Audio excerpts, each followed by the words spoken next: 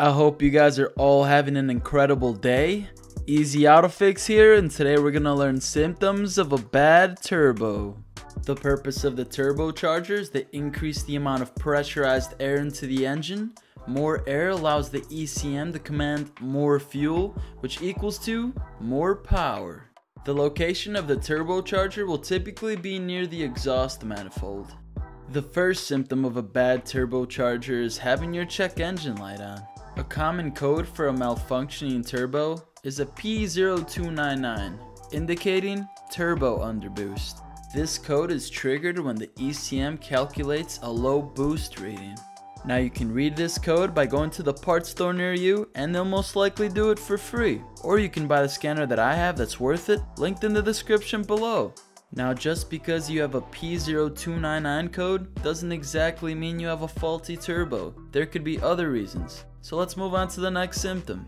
The second symptom of a bad turbo is poor performance. Now since the turbo is responsible for bringing more air into the engine to mix with more fuel to create more power, if it's failing, it won't be able to bring in more air, so the ECM won't command more fuel, leaving you with a lack of power. The third symptom you might be experiencing is blue smoke coming out of your exhaust. The reason behind this is due to worn oil seals inside the turbo. When this happens, oil moves past the seals, travels through the intake and into the combustion chamber where it gets burned and turns into blue smoke. This leads me to the next symptom, a loss of oil. If you're noticing you're having to pour more oil into your engine lately, it might be due to worn turbo oil seals. The fifth symptom is odd noises that progressively gets louder as you increase speed. If you hear a whiny noise, it could be due to defective bearings inside the turbo, or you might hear a grinding noise from the impeller scratching the sidewall.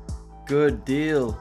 We just learned symptoms of a bad turbo. If you guys want to see more videos like this, make sure to like and subscribe so I can see you in the next video.